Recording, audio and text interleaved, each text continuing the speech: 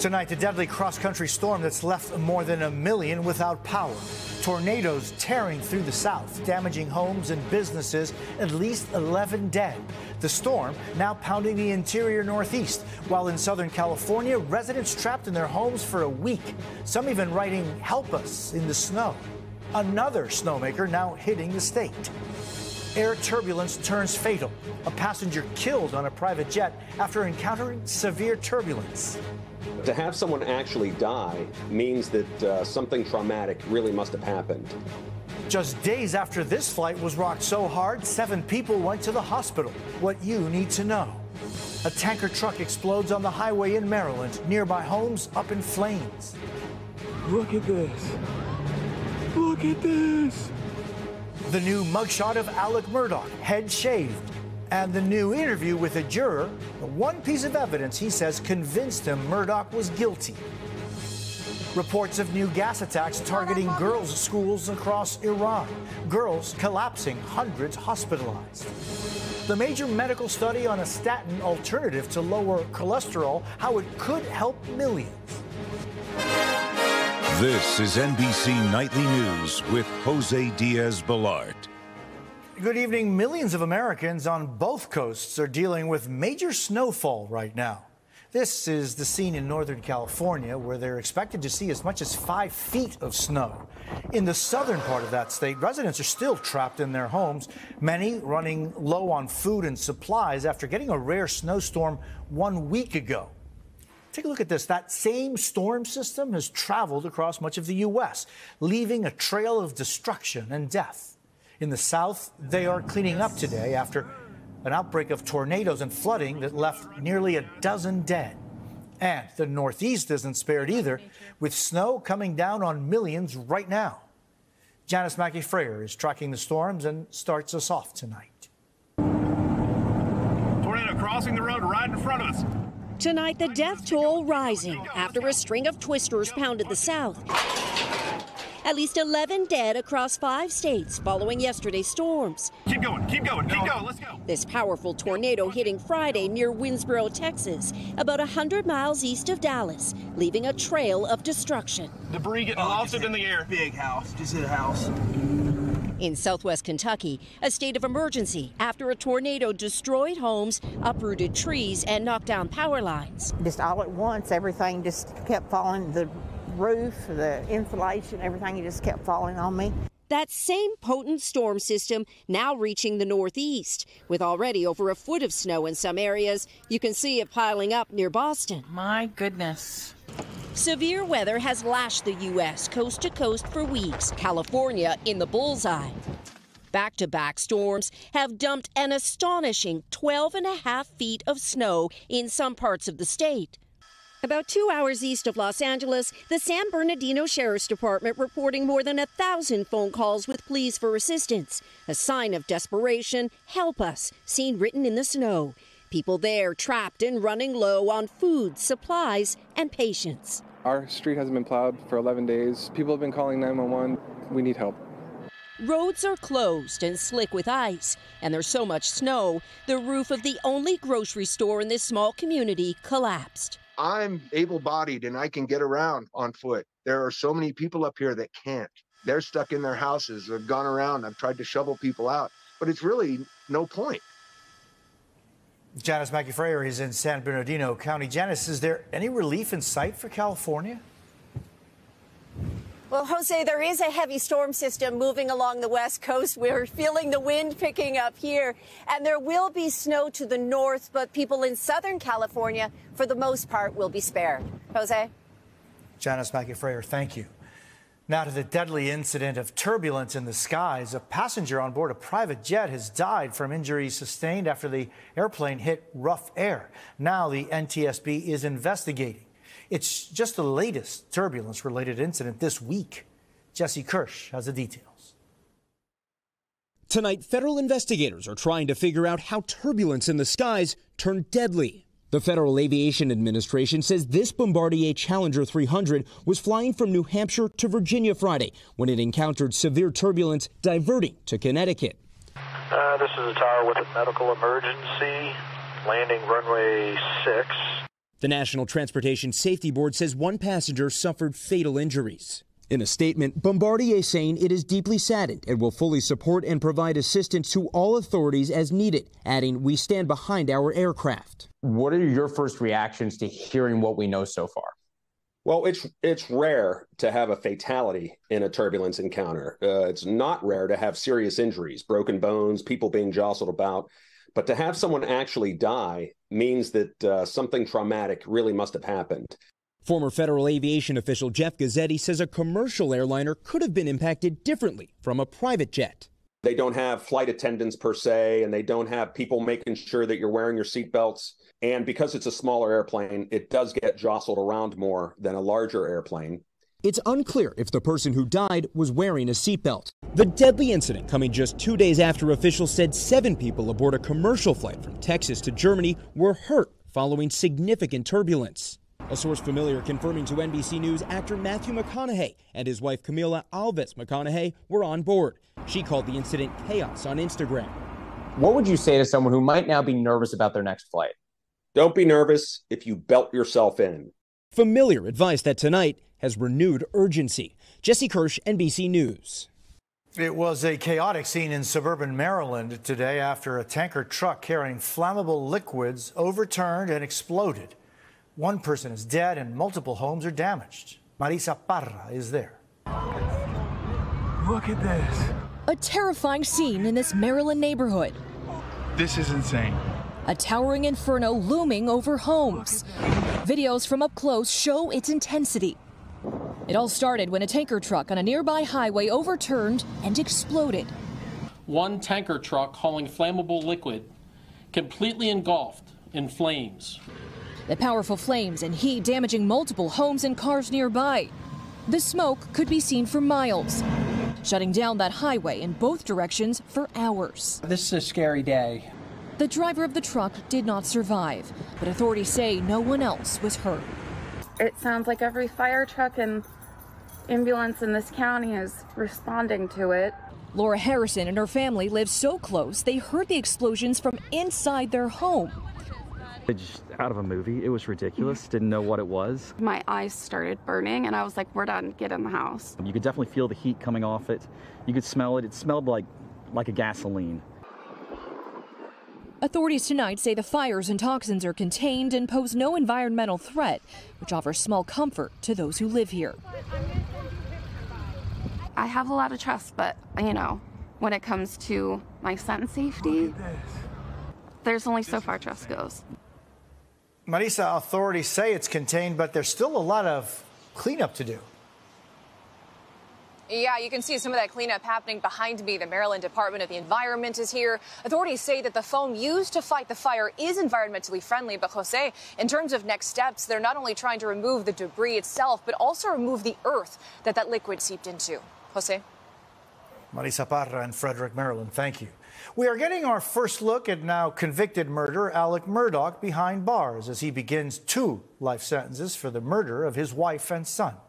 And we are now hearing from one of the jurors about the key piece of evidence that helped him make up his mind. Priscilla Thompson reports from South Carolina. Alec Murdaugh, head shaved and in a yellow jumpsuit, sitting behind bars tonight, serving 2 life sentences for the murder of his wife and son. Juror number 530, identified as James, says one crucial piece of evidence sealed his fate. This Snapchat video, shot by his son Paul minutes before the murders, revealing Murdaugh at the scene of the crime, contradicting what he told investigators. Juror James telling Fox News, "I think that there's a lot of evidence that points toward Alec, but I feel like that does solidify it." Tonight, Murdaugh's attorneys are already planning his appeal. Every other financial misdeed that they could bring in over the last 10 or 15 years was allowed in. We feel like that is a very solid ground for an appeal. Murdaugh is also facing some 100 charges for alleged financial crimes, from embezzlement to running a drug and money laundering ring and insurance fraud. These prosecutions matter because there are victims who need to be heard. Including the family of Murdaugh's former housekeeper, Gloria Satterfield. She died in 2018 after an apparent trip and fall at the family home. Murdaugh confessed to stealing a $4 million settlement from her sons. It ain't about the money. It's like she was a nobody. As much as she done for them. The double murder case has prompted investigators to revisit Satterfield's death and the 2015 death of 19-year-old Stephen Smith, a classmate of Murdaugh's older son, Buster, who was found dead on a road near the Murdaugh home. The prominent South Carolina attorney now on the other side of the law. This is only the beginning of Alec Murdaugh's legal woes. And Priscilla joins us now from the prison where Murdaugh is currently housed. Priscilla, where will he go from there? The Department of Corrections says Murdaugh will spend about 45 days here undergoing medical and mental health evaluations before being assigned a maximum security prison where he will live out the rest of his days. Jose? Priscilla Thompson in Columbia, South Carolina. Thank you. Tonight, former President Donald Trump delivered a fiery address at the annual Conservative Political Action Conference, taking on President Biden and prominent Republicans. It's one of his first major speeches since announcing his run for the presidency. But as Vaughn Hilliard reports, it's a crowd already in his corner. Donald Trump tonight grabbing the harness of the MAGA base. I'm thrilled to be back at CPAC. The type of Republican activist he's relying on to catapult him back into the White House. We're going to see this battle through to ultimate victory. We're going to make America great again. CPAC, the annual conservative gathering, a wild scene of Republican enthusiasts and a crowd overwhelmingly supportive of Trump's 2024 bid. Donald Trump. I'm a MAGA guy, through and through. There's nobody stopping him. What are people coming to buy?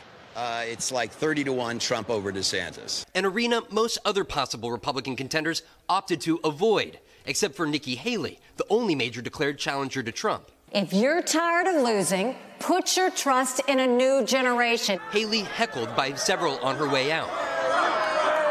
A straw poll taken at CPAC shows attendees favoring Trump over Florida Governor Ron DeSantis by more than 40 points. DeSantis did not attend CPAC and is yet to announce a presidential run. Why should he not be the presidential candidate for Republicans? Well, he can be if he wants to be. Why should folks not turn to him if he makes the case of being a new generation of leader? I think I've done something that nobody else has been able to do. The conference here filled with Trump allies, including former Brazilian President Jair Bolsonaro. Bolsonaro made unsubstantiated claims of a stolen election in his home country, his supporters attacking the Capitol in January. He gave us his first on-camera interview with a U.S. TV outlet since losing his re-election bid. Would you urge others around the world to resist the election denialism that we have seen play out in America and Brazil? What we want is transparency, he said, and we want to respect the will of the people. And Vaughn joins us now from CPAC. Vaughn, the former president went after those investigations into him as well.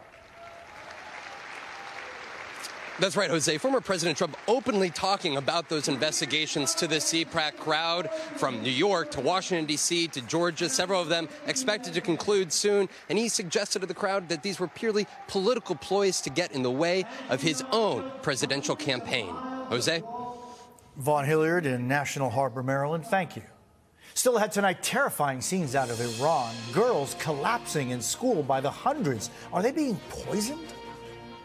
And the new study out today on a game-changing drug that could help millions with high cholesterol.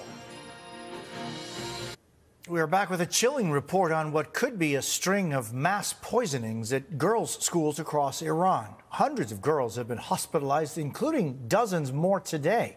And now the government, which had previously suggested the incidents were fake, is finally investigating. Molly Hunter has more. Today, according to local media, a new wave of suspected poisonings of Iranian schoolgirls. In video verified by NBC News, this girl seen slumping over, her friends frantically trying to help. At the same Tehran province school, girls can be seen gasping for air, coughing, their symptoms terrifying, unexplained. Ambulances arriving to take them to the hospital. Across the country today, 16 provinces reported dozens of students falling mysteriously ill, according to local media. NBC News cannot independently verify the cases. In the capital of Tehran, protests here defiant, covering their faces. Over the last 3 months, local media reports suggest that more than 1,000 schoolgirls have suffered from mysterious cases of respiratory distress. This girl says, first we smelled gas in the classroom. And last week, this girl says her whole body was numb. She couldn't walk. Speaking Friday, Iranian President Ibrahim Raisi describing the alleged attacks as the enemy's conspiracy to create fear and despair. And state media reports the country's prosecutor now launching a criminal investigation, but so far no toxicology reports have been released publicly. The authorities have said that they have ordered an investigation into these incidents, but we do urge that such investigations should be transparent and the findings be made public to bring the perpetrators to justice. Last week, Iran's deputy health minister said the poisonings were aimed at shutting down education for girls. Today, anger outside the education department. And as more girls fall sick, no one is offering answers. Molly Hunter, NBC News, London. We are back in a moment with a groundbreaking medical study, a new way people with high cholesterol can prevent heart attacks. Now to some major medical news announced just today. Life-saving statins are some of the most prescribed drugs in America, and now there's new research about an alternative that could be a game changer for millions. Dr. John Torres with what you need to know. Heart disease. It's the #1 killer in the nation. A major risk factor, high cholesterol that can block arteries, leading to heart attack and stroke. But the most common treatment, drugs called statins, can sometimes cause side effects. Dr. Tara Narula is a cardiologist for New York's Lenox Hill Hospital. What are side effects that some people get from statins? It's going to be those muscle or joint aches or pains, which are typically reversible when you stop the statin or even if you lower the dose. But results from a study out today in the New England Journal of Medicine could give new hope to those who need another option. Researchers followed 14,000 patients with or at high risk for heart disease who couldn't tolerate statin side effects.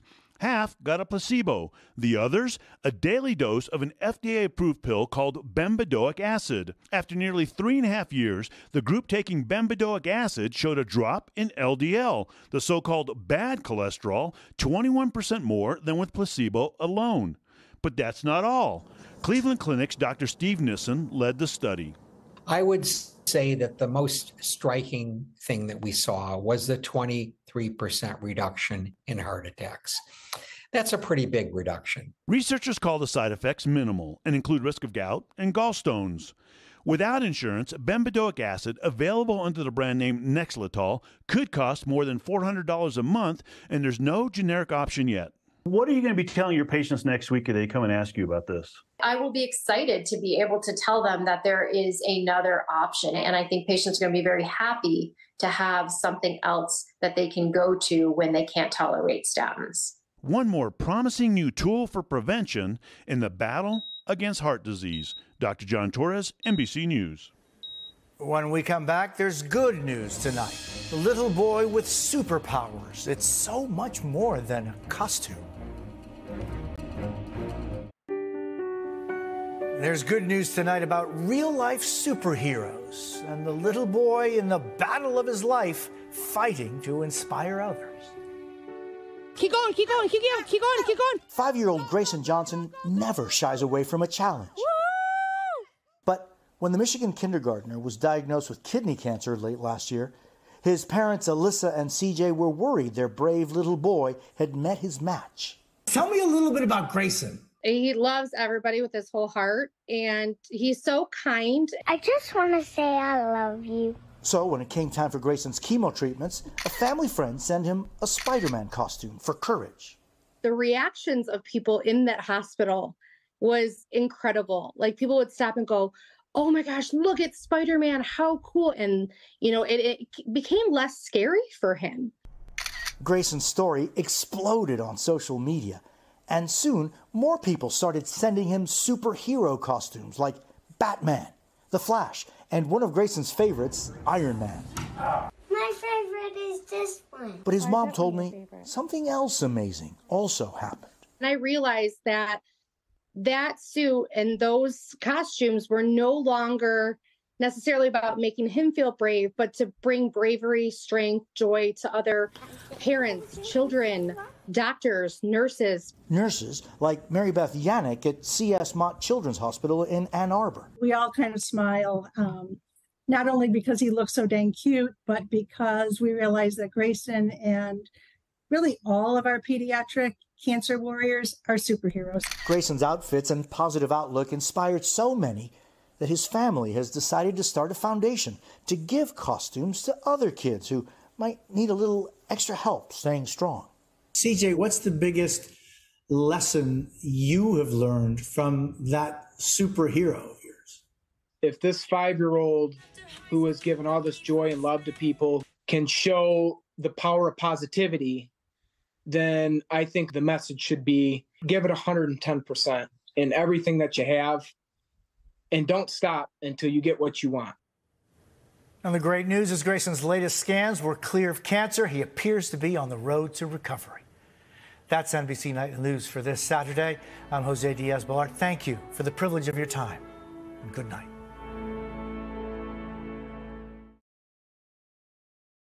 Thanks for watching our YouTube channel. Follow today's top stories and breaking news by downloading the NBC News app.